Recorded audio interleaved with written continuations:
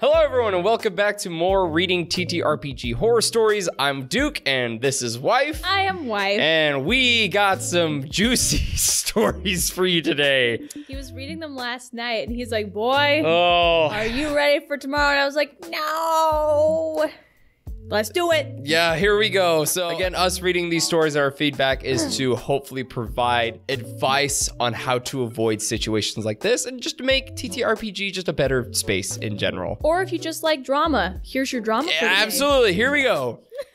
So right off the bat, this first story is, my players keep arguing with me. Every time I make a call and it doesn't go their way, they butt heads with me. I get pissed after repetitions over the last session and take a break mid-game. Come back and explain. Most receive well except for the main problem player, Roguelock, the Rogue Warlock.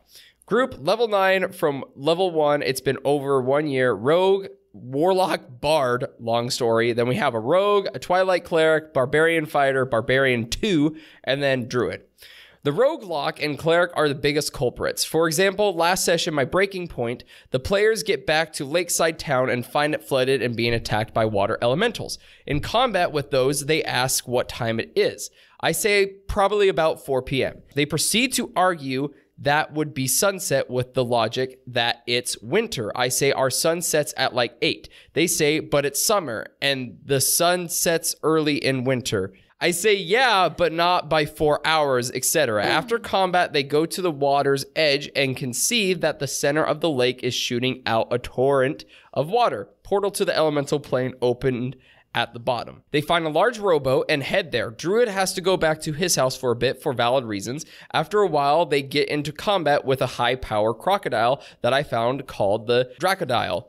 It has an attack that grapples a creature and you are hit by it, but it has a low escape DC. They call bullshit and try to make an acrobatics check or something to get away from it. I say no. They push more and more. After a round or two, their boat is broken, and I try to do a bile spit attack like a black dragon's breath weapon, and they call bullshit again, saying it would just disperse in the water. I get pissed because the Roguelock is talking to me like I'm a child/moron, so I say, you know what? F this, we are taking a break. I sit in my chair and scroll on my phone while Roguelock and Rogue play on the Xbox and the others disperse. Cleric is apologetic. Druid gets back after about 25 minutes and I call everyone back to the table. I tell everyone that sometimes I might make a bad call. You are allowed to say something about it, but if we can't agree within a few seconds, drop it and we will talk about it later. I don't care what you think should happen. A lot of these times, I have to make my own rules because of the stuff I let you guys do outside of 5e rules, and that's not easy. Everyone seemed to agree, but Roguelock avoids eye contact and just shakes his head while messing with dice. They used to be a lot worse, stealing from each other all the time and doing PvP, which I stopped with a speech like this. I don't think this is going to be a fix, though. I'm not asking a specific question. I just needed to vent. So with this one, people are immediately saying that dungeon masters need to explain to their players that they are not trying to compete with each other. They are not trying to compete against their players. The dungeon master is not trying to outsmart the players. The dungeon master is not out to get the players. The dungeon master is there to help guide the players throughout the story, and they throw challenges along the way. The dungeon master is the storyteller. The dungeon master is also the navigator. And yes, like what he said, there are times where you will make bad calls as a dungeon master. I've made bad calls as a dungeon master and people have called me out for it and I go, oh, you're right. And we move on. Or I go, let's just do it this way. And they go, okay.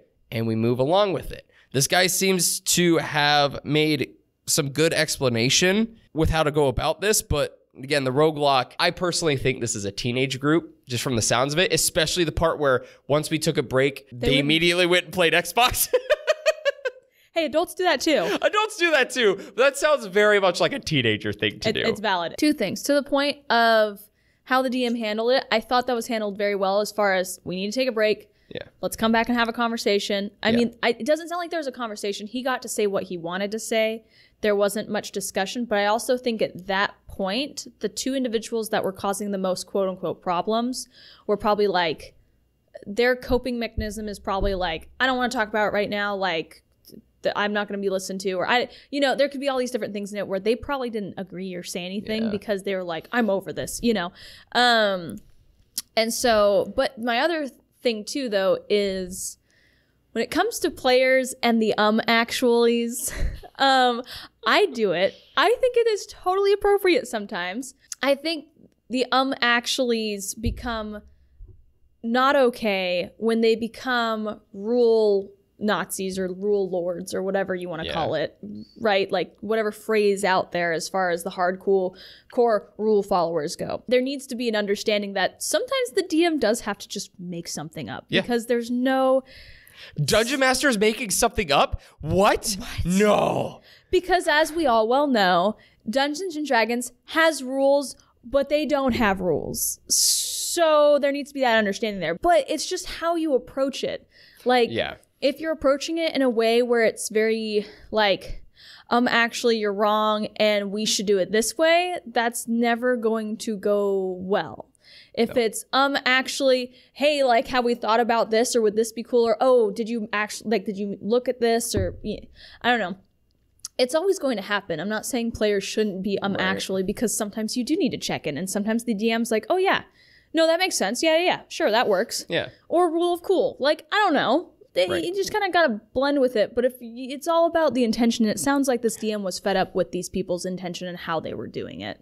Right. And kind of reiterating what you're saying, if you approach a problem with aggression, it's not going to get solved. Usually when that happens, the aggressor gets everyone else aggressive and will not take any other answer besides the answer they want to hear.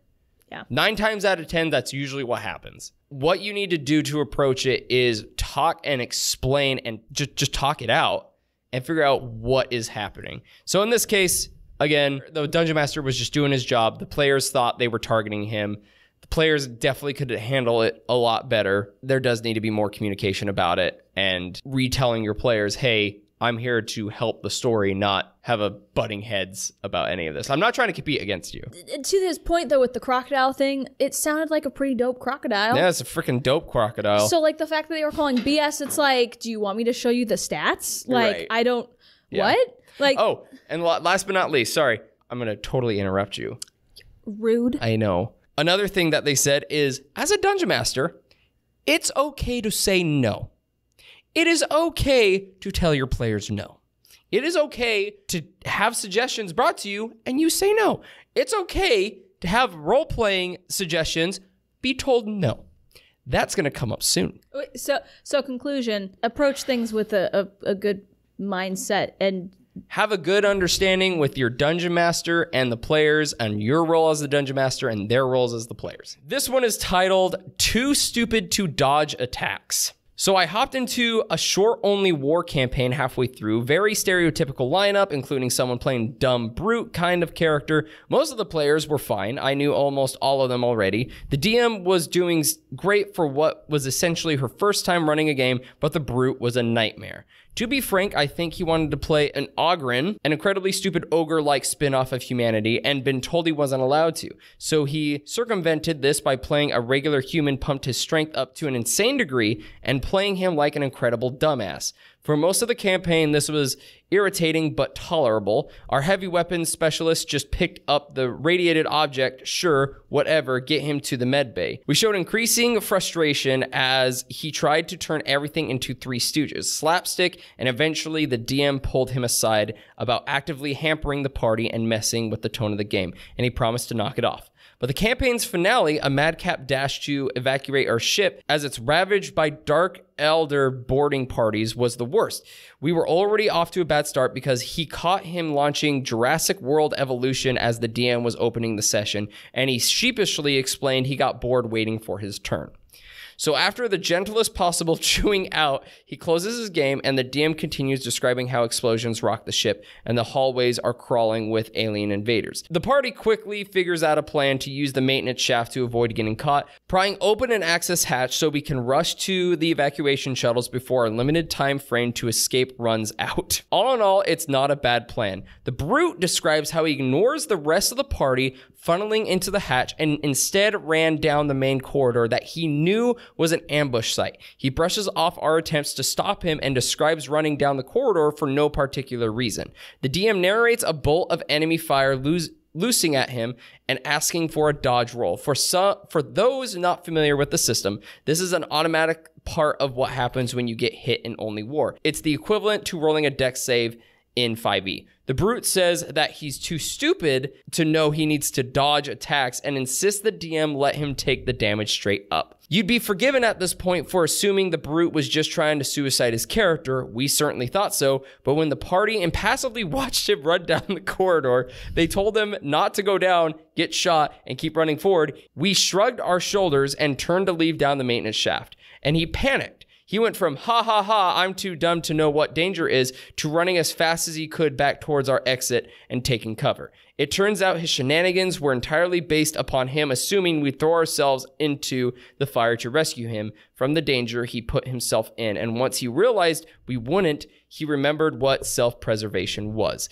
He managed to escape into the maintenance tunnels with the rest of us and stayed mostly quiet for the rest of the finale. So this guy is an instigator, is what we like to call him. Kind of on the same level of main character syndrome, but just a level beneath. Like, he wants to be the reason why the party does certain things. But in this sense, he wanted to have the party follow whatever his instigation was. Once he found out that the party was not into it, he was like, oh, okay, and then just totally wasn't into the game anymore. Was he being the Three Stooges kind of guy? Yeah. This is the Three Stooges kind of dude. I mean, that's almost, I guess, instigator, that almost aligns up with like class clown kind of vibe. Nothing against class clowns. Huge fan of them if done right. Again, it's all about like a player's intention. Mm-hmm. I'm sure he wanted to have a good time, but he ended up trying to take the game into his own hands to make it a certain way that was entertaining for him, which is totally, understandable. A lot of people all the time will make offhand comments or like want to make their party laugh and stuff. But yeah, in a situation like this, it's kind of like, understand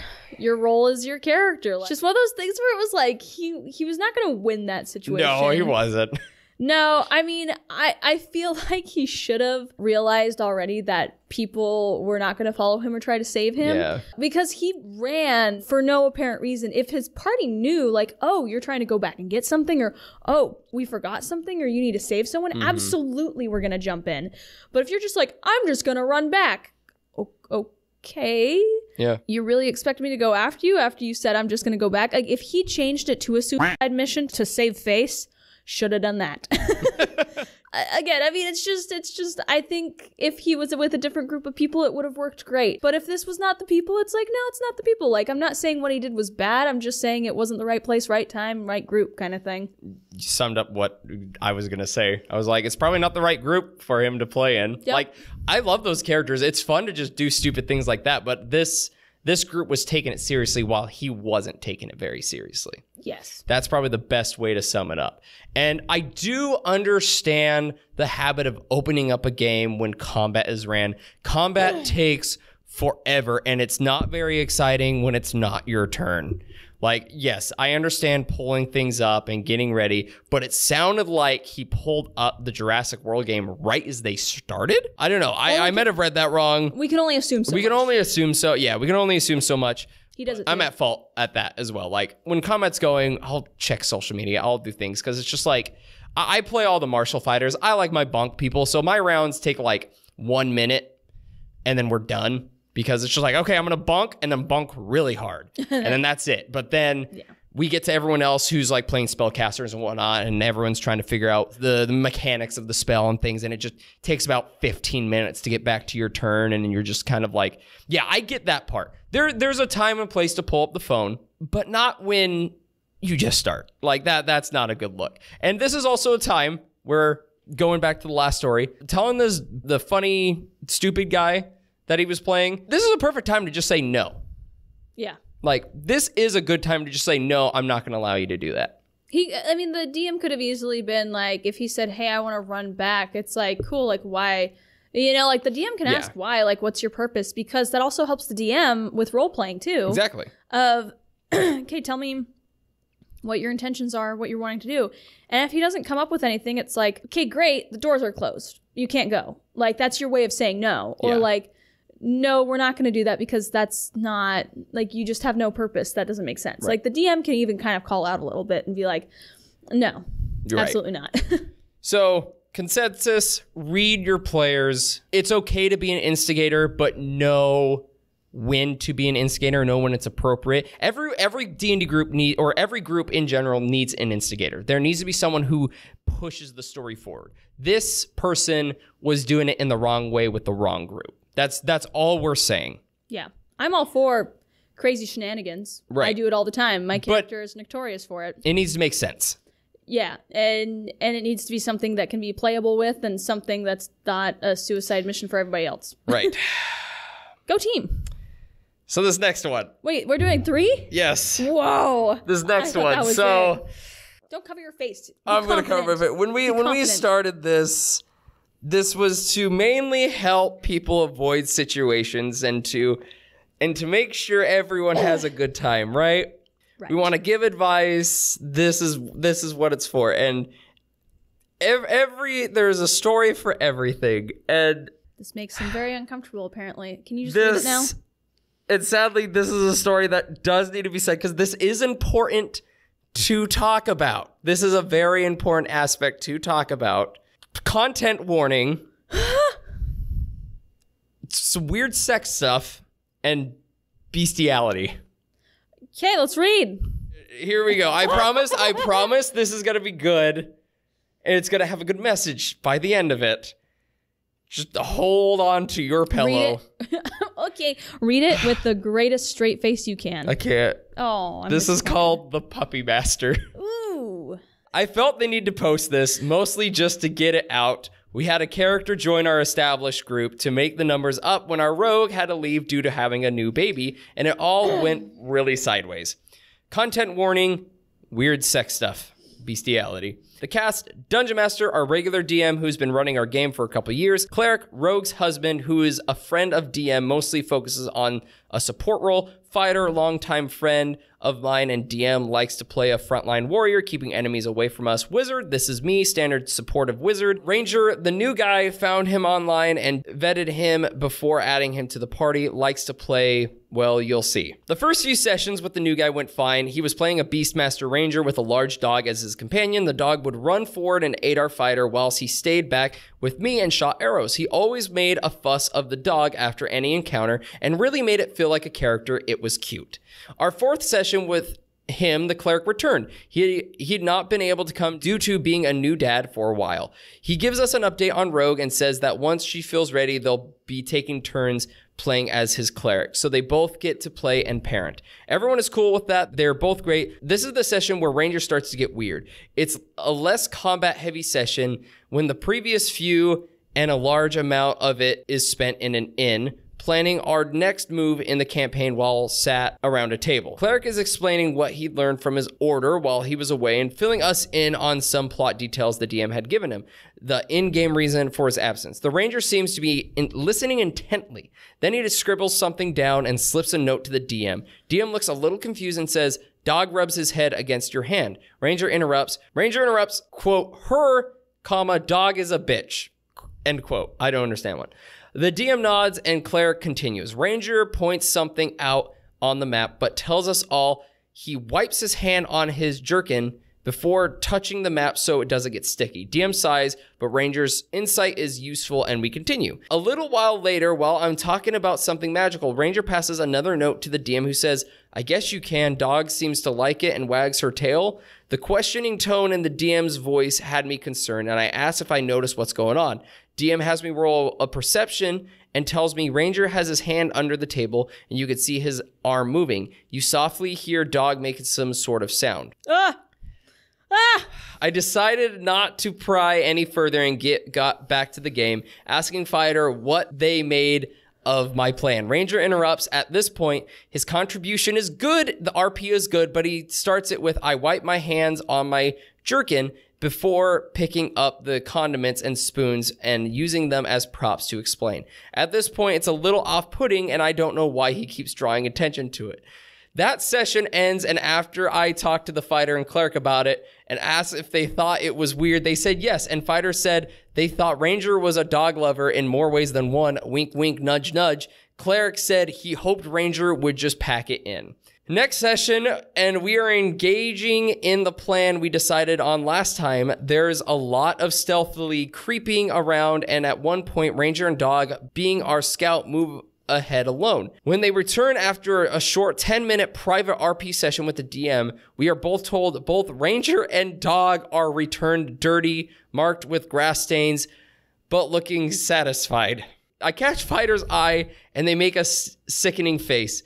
Then the game continues. The Ranger informs us that after forcing his way through a tight passage where he really had to squeeze, he had managed to find an entrance to the castle. It's not far, and he leads us off that way. The rest of the session proceeds as planned. I receive a message from Fighter not long after the session. He just says, "Why is he role-playing effing his dog?"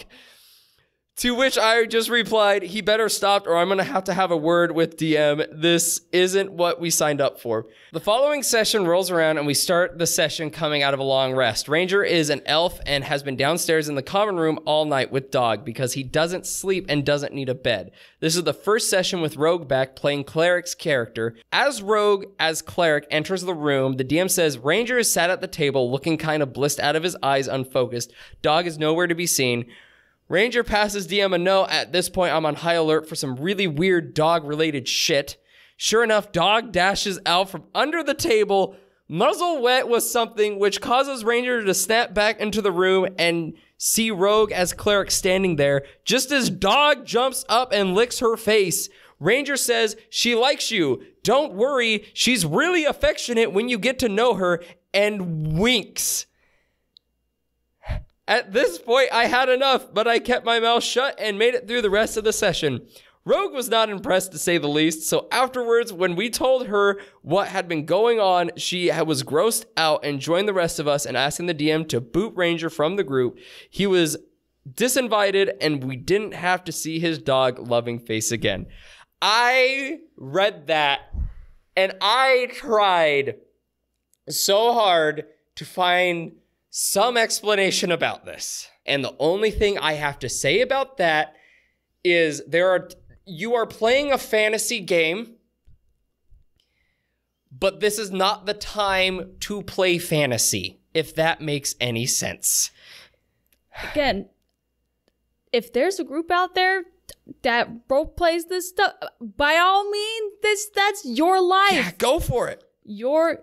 Just again, like I said before, time, place, people. If it's the time, place, and the right people, absolutely do whatever you want. I do not judge when it comes to that stuff, because it's like, look, you're all whatever. You guys agreed to it.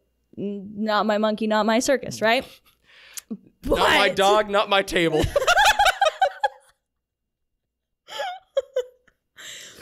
But if you're in this situation where obviously these people did not sign up for that, don't do it. It makes everybody extremely uncomfortable. The fact that the DM let it go that far, I would have said no right off the bat. Like, after that first slip of paper, I would have afterwards been like, what's the goal here? And if they somehow explained whatever they were explaining to me, be like, okay, great, not here. Like, unless you want to talk to everybody else and be okay with that, and they be okay with that, sure. I'm more acting uncomfortable and just like, absolutely not, because it's just not, it's just not in the right, the right element. No, it's not. And it's just, if you're into that, you're into that. Again, no judgment. It's just, okay, great. But like, not everyone is into that. Right. And again, to reiterate, everyone has some type of fantasy that they want to live in. And there are times where people want to play out that fantasy. You have to know when it is an acceptable time to play out that fantasy. And I will say, playing role-playing games does not give you the okay right off the bat to play that, because you are playing a fantasy game. Things like this need to be discussed and need to be communicated with the Dungeon Master and players. Apparently, the Dungeon Master didn't know about this. And the ranger just kind of kept slipping paper over. But again, Dungeon Masters, this is a time where you say no. You say, no, you're not going to allow this. Or you ask them, what's the goal in all of this? Yeah. But at the next point, the players didn't do anything else. They were cautious about it, but they should have brought something up. They should have talked to the player. This should have been a conversation. I just remembered what happened during the one-on-one session. Oh my gosh, you're right. I don't want to think about that. So that's where it's like, oh my gosh, the Dungeon Master just let that happen. So the Dungeon Master. Oh no! No! And they came back like, dude, shut up. No! No, but that's what I'm saying though, is that would have been the time. I mean, if the Dungeon Master is into that, maybe we don't know. Maybe he was in on it and was like, yeah, this is great. What if, like, if the DM was okay with it, the other players still should have been like, okay, wait, we need to have an intervention here and chat about what's going on. Because at that point, either the Dungeon Master was very like, yep, do whatever you want. Don't care, whatever. I just am happy to be here and be playing like Dungeons and Dragons. That's just one of those like next level of boundaries that need to have a conversation to cross. Right. So that's where that whole session of just one-on-one, I am so glad we don't have to hear about it. Why did you have to bring that up? Anyway, who do I think is painted as the bad picture? I personally am going to say the Dungeon Master, because it just let it happen. And it didn't sound like there was really any communication. I'm not going to fully give the ranger player the total bad person, because again, it didn't sound like this person got any type of boundary set. They didn't know, and everyone can kind of just let it happen. But the Dungeon Master was very heavily involved and let this happen. So I'm going to say the Dungeon Master is at fault here. I'm gonna say it's nobody's fault at this point, and it's just uncomfortable for everybody, and there should just be assumptions of there's certain boundaries that aren't crossed without a conversation, and that is definitely one of them. And just like that conversation, we're gonna end this conversation. Thank you guys so much for participating and watching along with us. It really does mean the world how much you guys do enjoy this series. So again, if you have any D&D TTRPG Reddit stories that you guys want us to read off, please go to our Discord and leave us a link in that section with stories that you guys want us to read. But with that, I've been Duke, this has been Wife, and we'll see you in the next episode, Questers. Farewell, and we'll see you in the next episode, Questers. Bye!